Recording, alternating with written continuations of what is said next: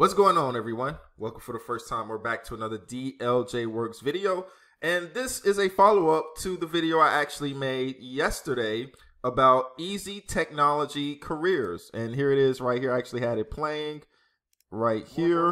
Let me pause that. But easy technology careers, teaching technology applications in schools. Somebody asked a question, but we're going to just quickly break this down because in that video, I actually realized there's some other details too that I really didn't go over based off of a question that was asked of me. But we're going to break down how to become a technology teacher for elementary, middle school, and high school.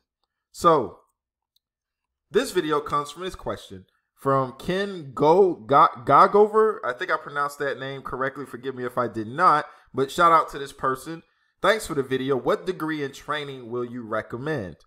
And I replied, thank you for your question. The short answer is a 4-year information technology degree with a technology certification in your state.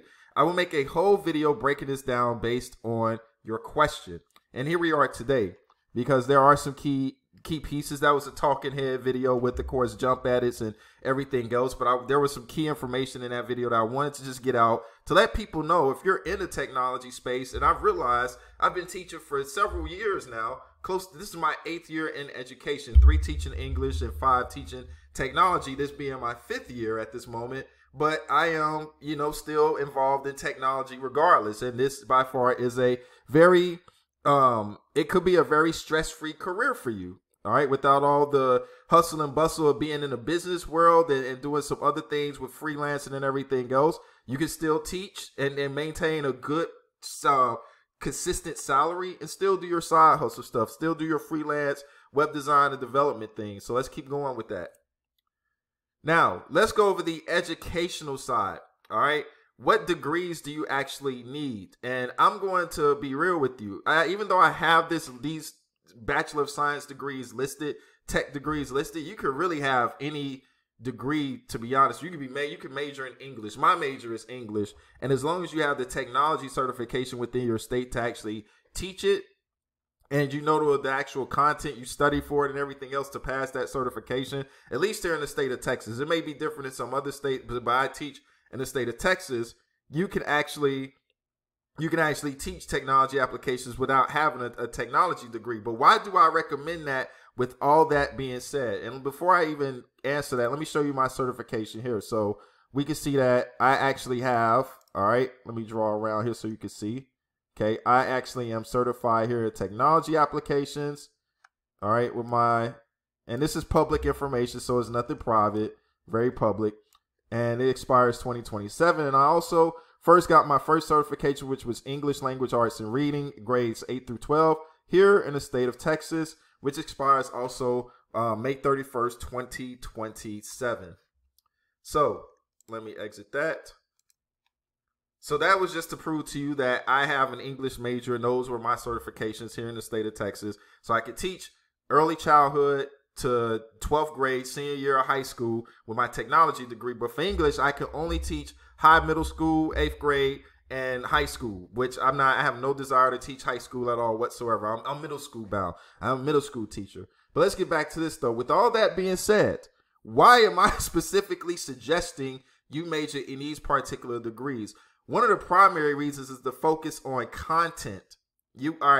Because if you're majoring in something else like philosophy and everything else, that's extra work that you actually have to do in order to understand the content that you will be teaching. But if you're already studying this, going through a 4-year degree, and you're majoring in something like computer information systems or information technology and design or whatever the case may be, an IT degree, standard IT degree with some concentration or whatnot, then when you take a certification test for your state, it's going to be a lot easier to pass it than if you're just Joe Schmo with a architect degree or anthropology degree and you're trying to teach some technology course and you have to pass that certification. So that's why I'm specifically recommending you sticking to the pathway, because also even if you don't want to teach, let's say if you're a web developer, now they're adding web development curriculums to a lot of these traditional 4-year universities. And I actually have a 2-year degree from DeVry in web graphic design. So that gave me content because I didn't study for the certification test that I passed here with technology applications. I just went in, took the test, And, you know, God be with me that I remember a lot of my content that I got from DeVry, and that actually helped me. Believe it or not, it really did help me. There were a lot of questions like color theory on the test and some web design questions that I wasn't expecting, and I knew that, and I was able to pass it, and that's because I had the 2-year degree. So that's another route you can go. You can double major. You can get a 2-year degree in the IT field and get another degree maybe in math or English if you want to do that. But I wouldn't really recommend that because you want to stick with your content, and that's just going to be too much money and staying in school and all that other stuff. So, but yeah, that's what I actually did. But you want to stick through that because of the content. And here are some examples that you can get. There's other IT degrees, I guess, but these are some of the common ones I found. Computer science is obviously the more popular one. You got web development, web game development. So if you want to do HTML5 games, you want to learn web game programming, that's also another one. Then you got standard video game development, mathematics. So bachelor of science in mathematics. So mathematics is a very general area, and many people already just assume by a societal stereotype that if you're good at math, you're automatically going to be good at technology, because mathematics is a thing that's hard for a lot of people. English will probably be the more common thing if people had to major in something easier, but mathematics is going to be very hard to actually get for a lot of people. So they would automatically assume by default, what am I trying to say? Object of deletion, or whatever the case, process of elimination. That's what I'm trying to get at. Forgive me. Process of elimination, you're just going to be good at technology. So CIS, computer information systems, cybersecurity, all those things. So if you get one of these degrees, it's going to make your job a lot easier. And like I said, you can veer off and do other things. You don't have to become a teacher. You can work in the IT field easily, and your degree will just bring you just a ton of immense value. And if you also decide to work in this field, work in the IT field and get field experience, but then go into teaching, that'll actually make it even 10 times easier to do. All right. That's what I actually did with my little web graphic design degree from DeVry freelance. I did a lot of like homemade websites, just straight up with HTML and CSS from scratch, coding from scratch, from the ground up. I got it from the mud. All right. That's what I did. And that helped me develop my own content and understanding to get that certification. So that's something you want to consider. Now, you can also, if you want to, well, let me say this. In education, getting your master's degree matters. Getting your doctoral degree, well, I'm not going to say it matters, but it helps out a lot if you're trying to move up. Certain positions you can't even get if you're trying to move up unless you have higher education. So you need higher education in the field of education if you expect to get a higher position. All right. So if you get a master's in educational technology and you have a 4-year degree in one of these other practices, these curriculum, these majors, then you could get a job as the district's IT manager, or you could be your campus leader for helping configure the technology and applications. If your campus decides to adopt Canvas and they need logins or something like that, or help with setup, or if they have IXL or whatever program that needs to be connected, whatever website, you'll be the go-to person for your campus. But you need a master's in educational technology or something equivalent. Maybe a master's in information technology or information design in the technology, CIS, web development, something equivalent to that, so you can go ahead and make that pivot. And if you have go on this pathway, this streak or whatnot, then you'll set yourself up to be in a position that you actually need to be in. All right. So that was a lot of talking on that one because I needed to show you specifically, and I don't think I showed you this website here, but I'll leave a link in the description or pinned comment so you can actually see some other programs that you can get into more in depth with the salary and all that other stuff based on what this website is saying about list of 4-year degrees and so on and so forth. Let's keep going.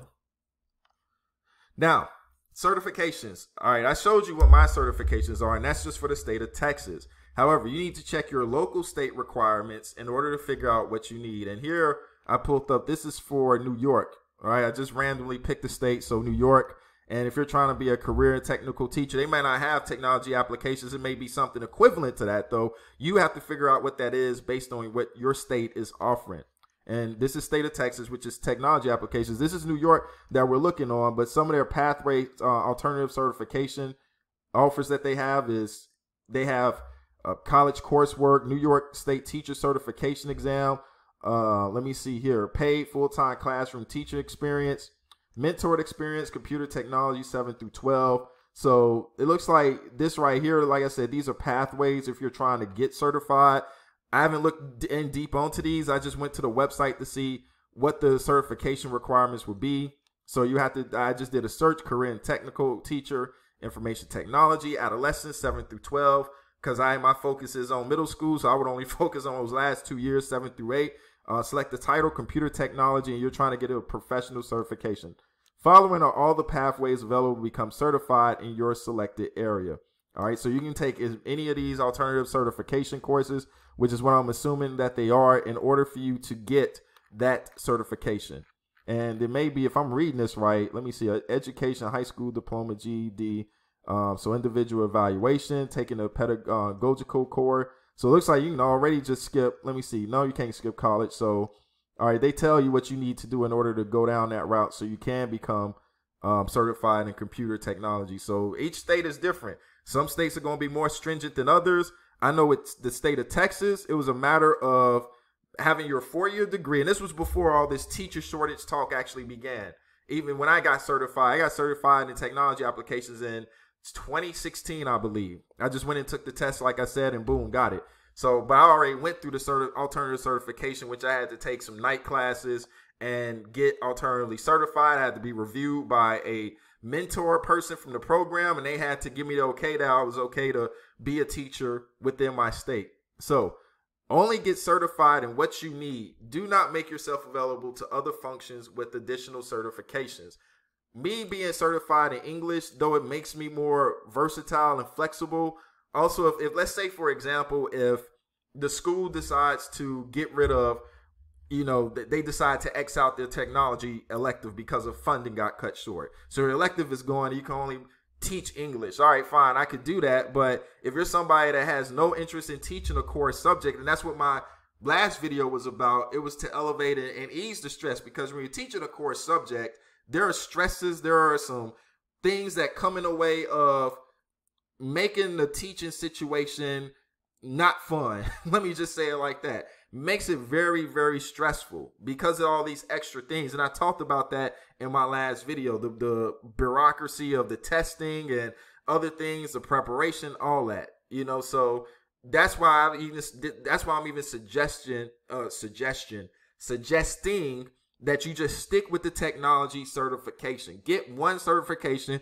Do not make yourself available, because they will use you to teach something else if need to. And maybe some states, depending on how desperate they are, they'll do something illegal, all right? Because it's illegal for you to try to teach a different prep, and you're not being certified to teach that prep. If you're not certified to teach elementary kids, then that'll be a legal thing waiting to happen, and schools can get, they can actually get sued for that, unless the state minimizes the requirements and opens the floodgates. So it's just based on what your state is willing to do. As they have this year, they're allowing just any Joe Smo to teach off the street and really minimizing these state requirements for teachers to get in. So really check with what your state is offering and go from there. And seek alternative certification. I don't know how many people are actually majoring in education by itself and going through that. It's either a secondary education, elementary education, whatever the case may be. I don't know a lot of people. I know most people get a standard 4-year degree, and then they just optionally get this alternative certification. So get your technology degree, as we stated here. Get that technology degree. Check out this full listing here that I'm going to, like I said, put in the pinned comment in the description below. Get that information, but stick with the technology pathway. Make yourself only available for technology. Do not make yourself open up options for you. If you want to be versatile, you want to be able to teach anything because you like teaching and it doesn't bother you, fine, that's great. But you're going to find yourself stressed out the more that you make yourself available to be open for wherever campuses want to do with you. And that's not what we want to go for at all. So alternative certification, you check out the programs. There will be a tuition that you will have to pay. So keep that in mind as well. For education to pay so low, and in certain districts, you have to spend a lot of money just to get the certifications needed in order to get into this. But once you do, and you find a campus that's really good, it's going to be well worth it. All right. Now, school positions. Let's talk about this. So one of the things I did not talk about was the actual school positions, but I'm going to keep this brief. So if you work at an elementary campus, you're really going to be probably the only technology teacher on the campus, and you'll be treated as a specials person. Where kids, you remember you was in elementary school, you used to rotate, you used to have gym one day, then this next day is library day, then the next day is like, now it's digital literacy or whatever the case may be. So you need to find an elementary campus that has one vacancy for a technology specialist or teacher. So that way you can teach the students how to type, the young ones how to create digital media, use certain applications, etc. And that's going to be the basis of you doing that. I worked at an elementary campus actually, but it was a paraprofessional. It wasn't a teacher. It was a teacher position, but it was not your standard teaching position. It was just a teacher's aide or paraprofessional. If you don't know what the paraprofessional term mean, it was a teacher helper position. But I was in there by myself managing a classroom. So that was my first taste into maintaining and managing a technology class as an elementary campus. And I was a specials person, a specials paraprofessional. It was not a pure elective official teacher position. So keep that in mind. So middle school, that's where I'm at right now. And I'm teaching Project STEM at our campus, where I'm having to focus on coding and design. And I am teaching the kids how to do touch typing right now because their typing skills are horrible. So I don't want to get into that, but that's what we're focusing on. We're learning how to use certain applications, and we'll be doing some career introductory stuff later on in the year for the kids to go ahead and make preparations, especially the 8th graders, to do career-based work. All right, learning how to do resumes and understanding what their pathways are going to be for high school and what they need to start getting their mindsets ready for once they actually leave high school. So that's what I'm actually doing right now in middle school. So keep that in mind. You'll have 8 different classes, 9 depending on your schedule, 45 minutes, 35 minutes, however your scheduling is for that campus, and you'll just rotate out with all those kids. And then high school is probably more self-evident. If you're a technology teacher, you're probably going to have options with coding, web design, cybersecurity. I substituted for certain high schools over the years. I substituted for one class that was a graphic design class, and they was teaching Photoshop and everything else. But that was a technology application certified person. So that was also there. So I also want to pull this up as well. This is the K through K-12 website and information technology programs for high school students. I'll also leave this link in a pinned comment or description below. But this will tell you, what kids would, be or options they would have in high school if they offer a technology program. All right. So game design and program pathway, networking pathway, programming pathway. As you can see here, students learn the language of computers, Java, HTML3, CSS3. Actually, that should be HTML5. But anyway, I digress. Just like a computer programmer, software developer, information systems manager. Okay. So programming and logic design.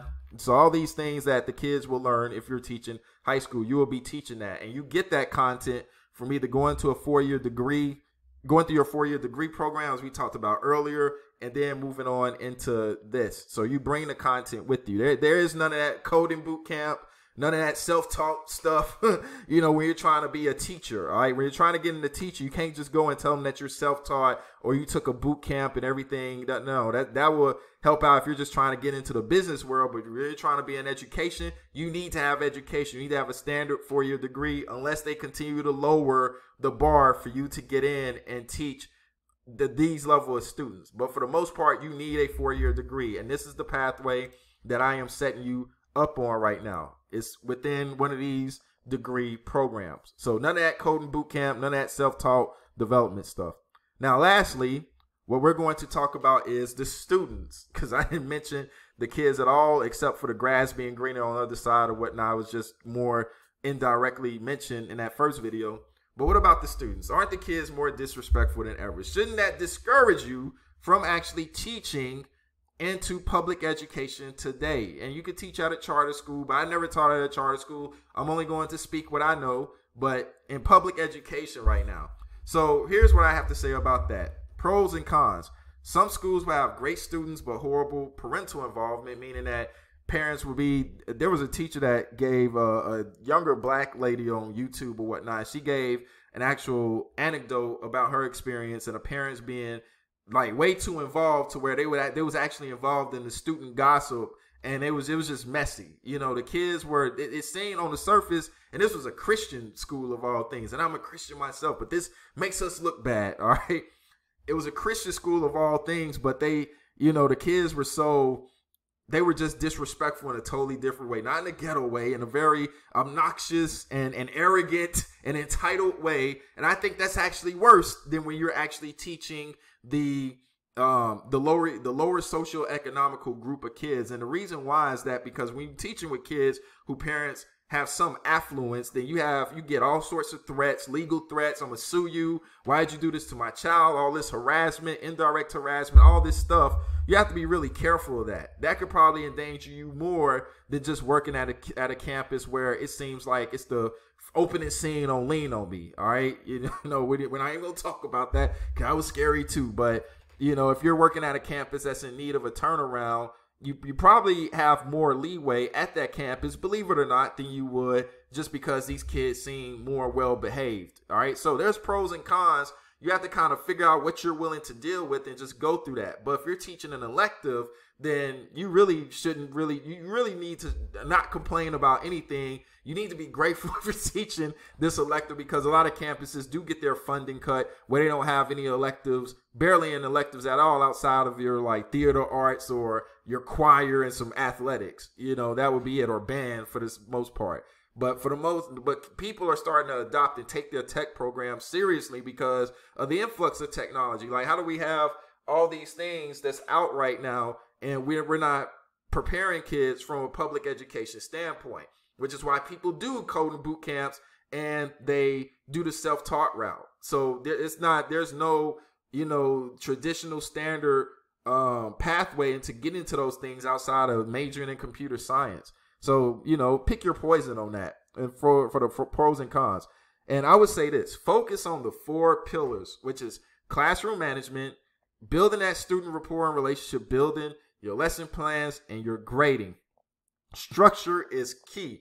I cannot say that enough. And I mentioned this in jest in that first video that I did, which we're going to get to that at the end of the video here. But your structure has to be in place. Teachers mess up because they don't know how to implement structure. They get so bogged down by the hype, by getting sent all these emails, and they don't know how to prioritize. They just think everything's a priority just because their superiors send it to them. No, you have to be able to, and it's going to come in time. You're not going to know because you don't know what you don't know, and you're not going to automatically know what's a priority and what's not. But you have to make that a priority to figure out what's a priority. You have to. Because if you don't, you're going to get eaten alive. You're going to think everything's important. You're not going to be able to figure out, what do I need to do first? What can I put off? This isn't really important, anything like that. All right. Sometimes, even when some of your superiors set these deadlines and you still don't get it done, you're not going to lose your job. At this day and age, they need you. All right. They really need you. And even if you seem like you can get fired fast, you better have, you know, something going on the outside right now, which I didn't really talk about, but I guess that'll be a bonus item. But if they seem like they want to get rid of you, more than likely chances are they're not, unless you're that bad. All right. Unless it doesn't seem like you're growing anything else, and you're crying about receiving support. Let me tell you this about support. You don't expect any support whatsoever. You need to, if you're going to be in this field, you need to learn some things and take the initiative on your own in order to be successful as a teacher. You're going to have to read some books or watch some YouTube videos or take initiative to visit a real teacher's classroom to see what they're doing, and you're going to have to make the strengths and step ups on your own. Reason teachers fail is because they're expecting support and they want to blame somebody else because they didn't get the support that they was expecting. All right. And I was in that same position, you know, earlier. When I look back, it was my fault because I didn't take the initiative, and I was like crying and all this other stuff. I didn't get support, but it was really my fault. You know, I take full responsibility of that. And that's something that now I just share with people. You have to take ownership of your own teacher development. Like we tell the kids, they have to take ownership of their learning. You have to take ownership of you being a good, solid teacher. And you have to learn fast what's a priority and what's not, so you don't feel stressed out and feel like you got so much to do and there's so much on your plate that I'm just swimming. I just feel like I can never seem to do enough. BS. You can do enough, and these are the 4 pillars you need to work on.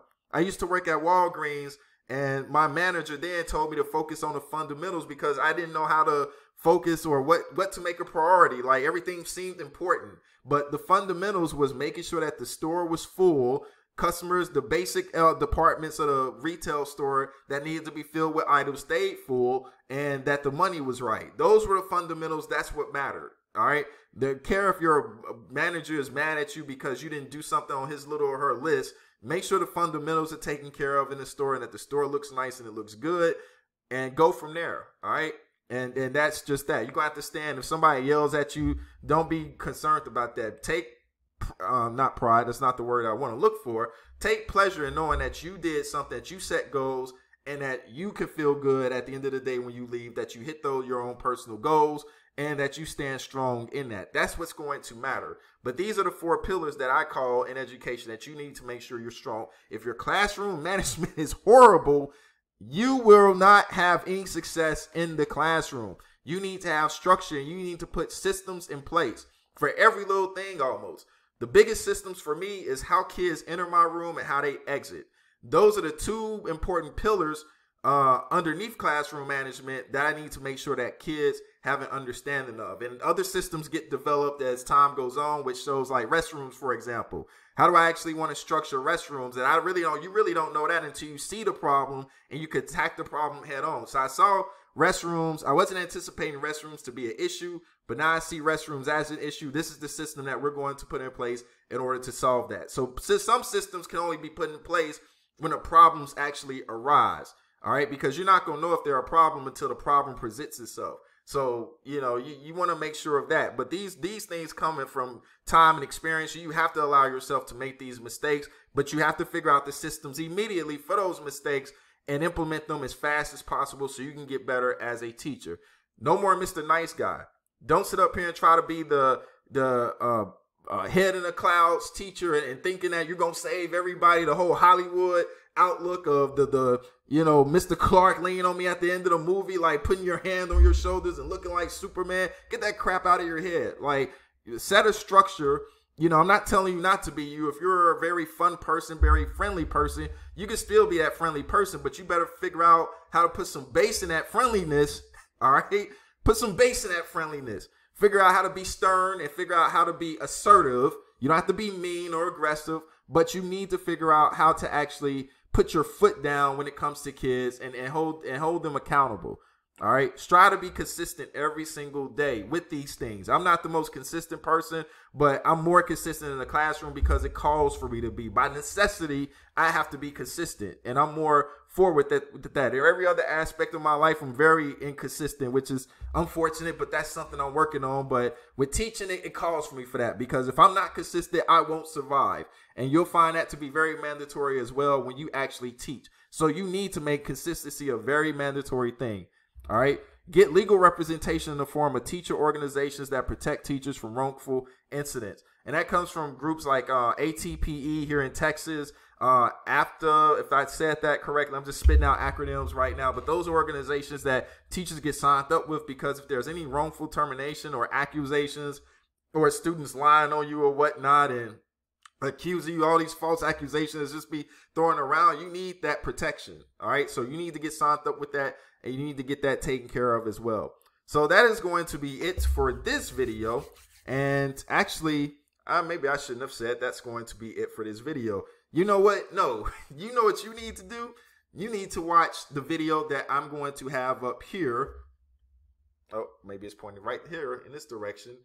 And you need to check out the first video that I did if you have not done so, if you watched this one first. So check out that first one, get a basic understanding, and I'll see you over there.